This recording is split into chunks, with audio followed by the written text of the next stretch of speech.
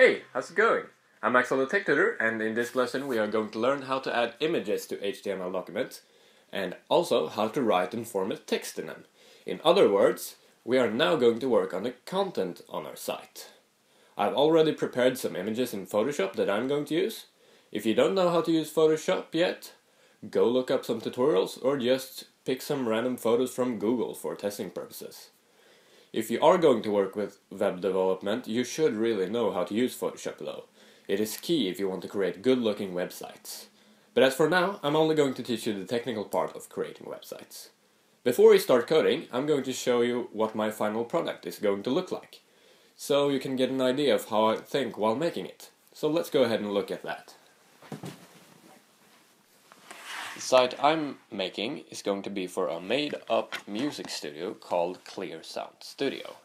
This is the sketch I made, and as you can see, the start page here consists of images and some text down here. There is also a menu over here, which I'm going to make by creating individual images for each menu item. So one image with the text studio equipment, one with the text rent it, etc. And then I'm going to make each of those images clickable. So let's go ahead and fill our page with images and text. Hopefully you remember the basic HTML code you always need in a HTML document in order for it to work, the code I've got open right here. And if you don't remember it, go ahead and watch my video, the skeleton of a HTML5 document, right now. On the top of my page, I'm going to put what is called a header, which simply is a wide image that spans across the width of the entire web page and most often contains the logo of the company or organization the site belongs to. I've got my header in the same folder as my index.html, and my header looks like this. And let's go ahead and take a look at the dimensions of this image. And as you can see, they are 1000 times 200 pixels. That is the size of this image, and that is exactly as large as it's going to be displayed in the web browser, unless you use CSS to change the size. But that is something we are going to go into later. For now, make sure you have your header and all of your other images in the exact size as you want them to be. And another thing that is good to know is use the JPEG file format for your images that you are going to use for the web, because it is the most effective image format for the web. It's fast to load for the clients that are looking at your page, and the quality is pretty decent. So now I'm going to write the code in the body tag to make this header show up on the top of the page when I open up my index.html in a web browser. So what I do is write img src equals header.jpg. And the img stands for image and src is source. And what I put in between the quotation marks here is the source of the image. It's the file path and the name of the image. The file path is where the image is located relative to the HTML file it is being called from. I'll show you later more about that. So let's look at this in the web browser. I just saved it, and now I'm opening it up, and it looks like this. Perfect, just as we want it. And as you can see here, I've got quite a bunch of files here for my site, and it can get quite messy easily. So a good idea is to sort your content into folders, and therefore I'm going to create a new folder called images, and guess what? I'm gonna put my images in there, all of these and all of these. So now I only have my index.html and my images folder. Now that means I am going to have to change a bit of, add a bit of code here, because I have changed the file path for this image. It's no longer in the same folder as the index.html file. As you can see, I moved it inside a folder called images. There it is.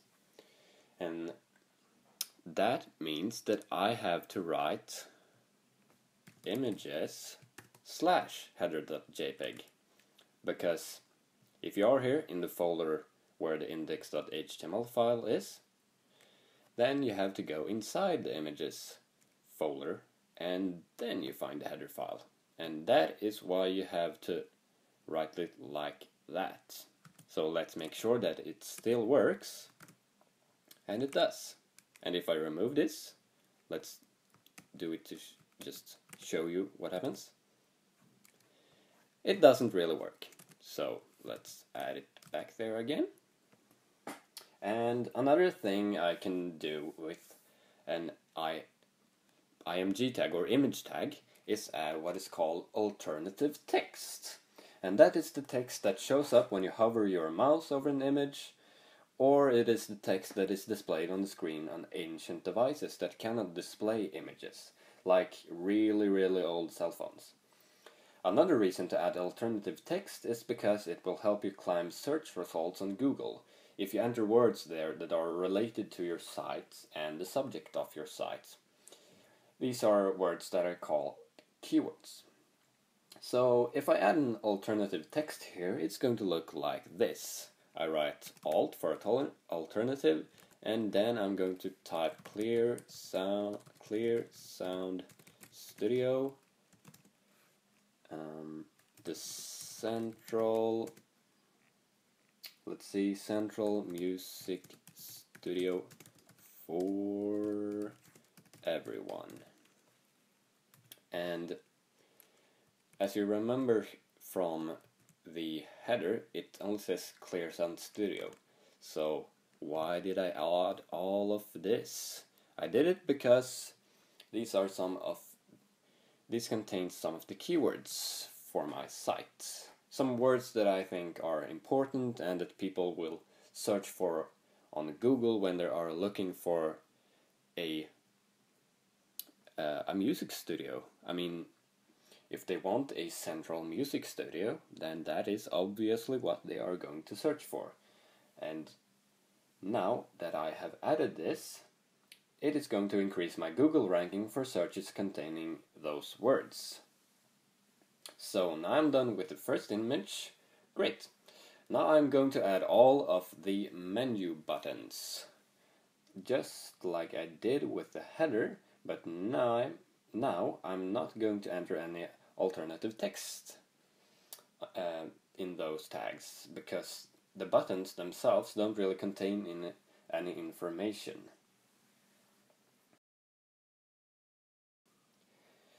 So now I have added all of the buttons. Let's take a look at it in the web browser.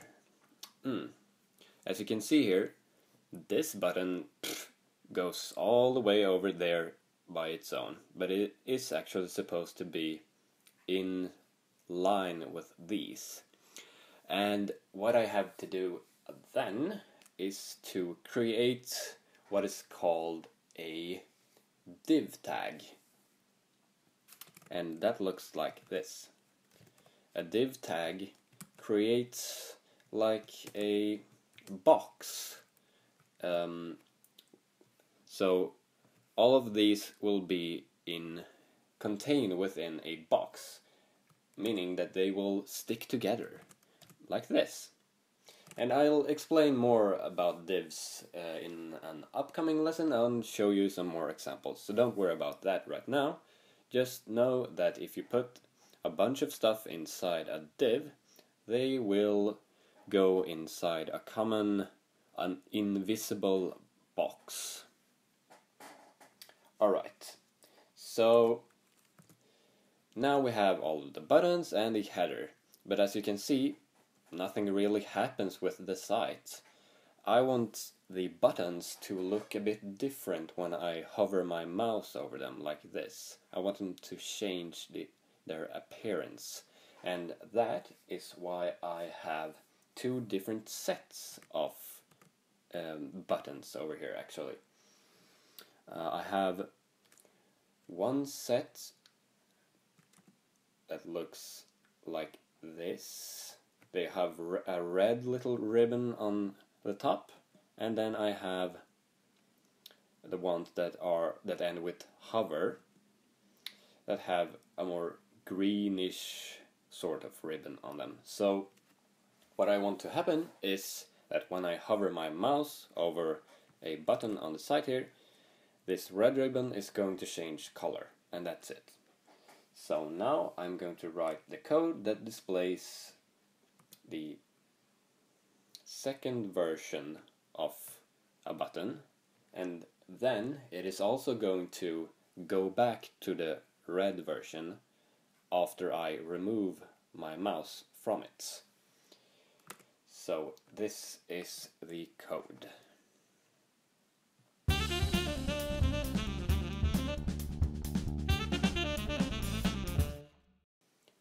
Okay, so that was a bit of code. I'll show you how it works first, and then I'll explain it to you. As you can see, the ribbons change color when I move my mouse over them. Amazing! Alright, so that is exactly what we want. So now I'll go ahead and explain what I just wrote. So, first we have the original source. First we're looking at the equipment button over here. That's this one. So the first original source is images/equipment.jpg, and then when I move my mouse over it, the source of this, as you can see here, is going to be changed to equipment_hover.jpg. So it is going to be changed from this to this, and that is exactly what happens. And on the mouse out, which means when I move my mouse away from it, the source of this image is going to be changed back to the original source. As you can see, these two are identical. And it is the same principle for all of these. And do notice that I use both single quotes and double quotes over here. Let's look at this for an example. There are double quotes for the entire command here except for the on the mouse over part, and then there are single quotes for the whole file path part. Alright. So right now these buttons don't really do much. As you can see, when I click them, I'm clicking them, nothing happens. Not that fun. But I'm going to show you in an upcoming lesson how to make them useful, coming very soon. The next thing I'm going to do is add 2 more images, and the procedure is exactly as before.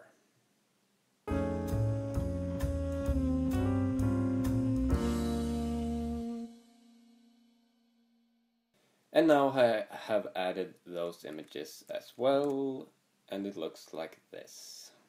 Alright. So now you hopefully understand how to add images to your site.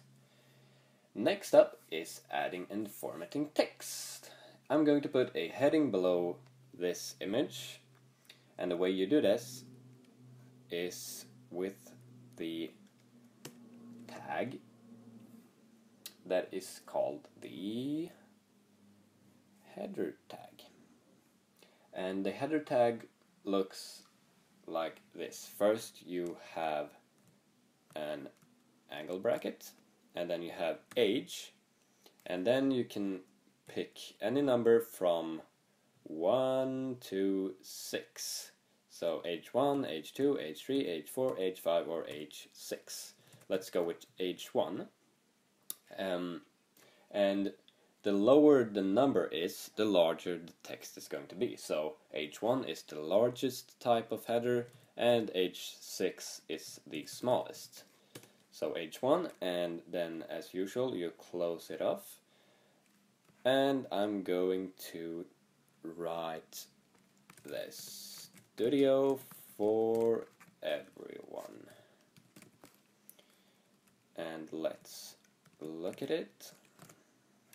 Alright, here it is. Now, as you notice in the web browser over here, the font that is used doesn't really fit with the rest of my page. Doesn't really blend in that well. And that is because we haven't done any styling with CSS yet. And this is my web browser's default font, the one that's used here on this text. I'll show you how to change fonts in my CSS series that is coming soon. So make sure to subscribe if you don't want to miss that. I'll leave the font as it is now. You probably want to write just regular text too and not just headings. And the tag you use for that is the P tag, which P stands for paragraph. And it looks like this. I'm just gonna grab some random text here and put it in there. There we go, some just test text. And here we go, some smaller text beneath a large header. Perfect. Okay, so what else can you do with text in paragraphs? I'll show you the most common ones. You can make words bold by putting them inside a B tag like this.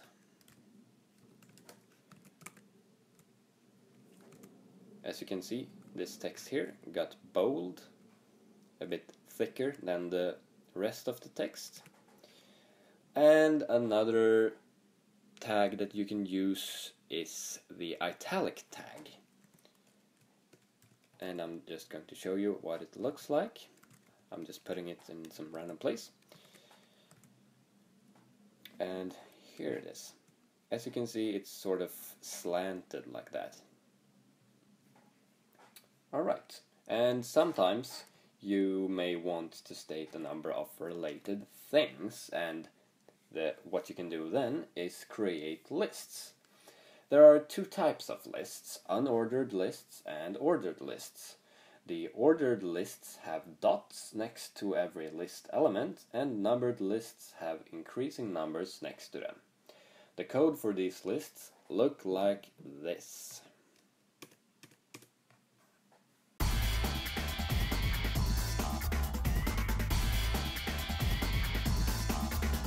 Alright, and that is all of the code you need.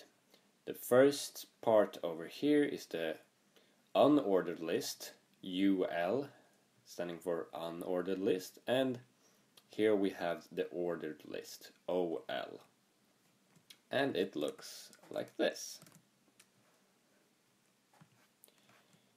Alright, the unordered list with dots and the ordered list with numbers. We have now finally gotten started adding content to our site. Awesome, right? In the next lesson, I'm going to teach you how to get your HTML document more organized and how to add more structure to it. If you enjoyed this lesson, give it a thumbs up, share it with your friends, and subscribe. See you in the next one.